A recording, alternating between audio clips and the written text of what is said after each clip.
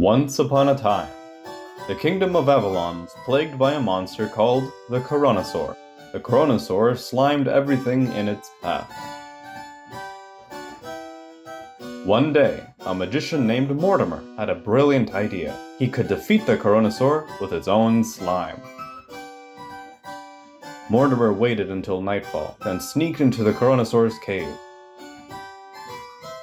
He then cast a spell on the sleeping Coronosaur, absorbing its essence into the orb atop his staff. Mortimer dashed out of the cave after awakening the Coronosaur.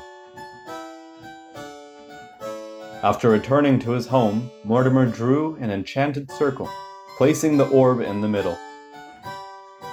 From the enchanted circle emerged the brave Sir mRNA. The brave Sir mRNA arrived at Avalon's town square and drew his sword without fear. The Coronosaur trembled at the sight of his unusual opponent.